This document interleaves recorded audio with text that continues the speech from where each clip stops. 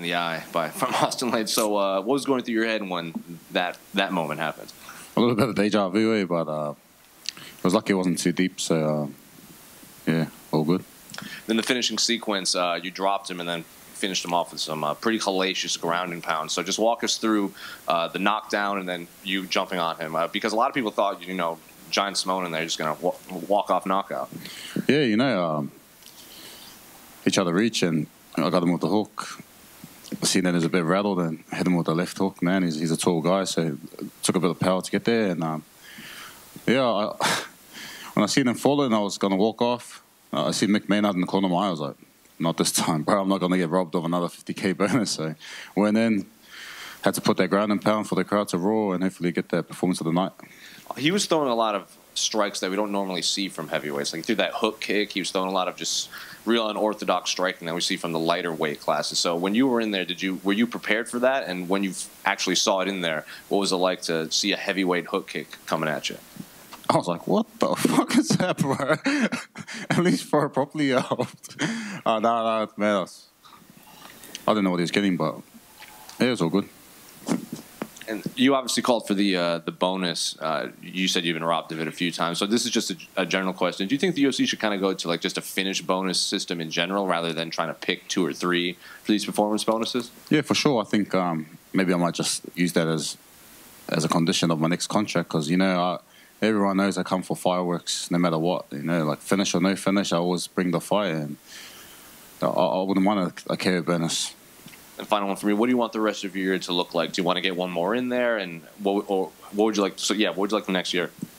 Yeah, just depends. You know, I would like another one in later this year, but I've heard some talk that the UFC is coming back to Australia early next year, so I wouldn't mind just upskilling some more and just really rounding up my game and making my case for that top 15.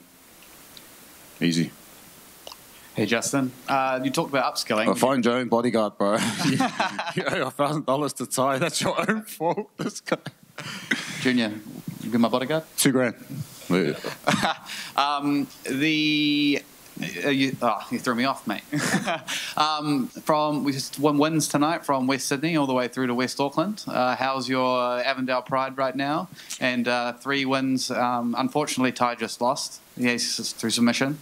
So it's 3 for 4 for the Usos tonight. 3 finishes though. How's your Samoan pride as well? Man, you know, although Ty maybe I dropped that fight, you know, he's flown the flag high and mighty for us over the years, and I'm always proud of him. So that's a shame, but man, I'm a Samoan through and through, no matter what. Seeing 4 fighters on the card is a big win for us. You know, there's only a small amount of us in this world, but man, we come to bang no matter what. And going back to the upskilling, will you go back to CKB for another training camp? Yeah, for sure. You know, I enjoyed my time there before. You know, we have a small team here, and old mate over there works 2 jobs, so he's quite busy all the time. And yeah, I'll go there definitely and upskill. You know, you can only get better and better, and I just feel like I'm finding my groove now. Congratulations again, and good luck for the 50K. Sweet, brother. I went to school with this guy. We were in the same class. Did you pick on him? I was never a bully. Eh? Nah, I didn't even know you fought. I skipped a Highbury. Are we done? Just one for Justin. There's talk of UFC coming to Auckland for another card. Is that one that you'd like to see you and your brother on? Yeah, for sure, man. That'll be another dream come true. Had many fights in Auckland, non-official, but yeah, that'll be our first official. My first official fight there. So that'll be another great thing. You know, I got a lot of family there in Auckland. I wouldn't mind putting someone away there. And is Ty a fight you'd consider? Nah, never, man. You know, me and my brother and Ty, Carlos, Tyson Pedro, we all been training together since we were all on Seno money, you know what I mean? Like our wins money. So, man, we're just going to be there probably forever to support each other until the end of our careers, I think. Congratulations. Nah, cheers, brother.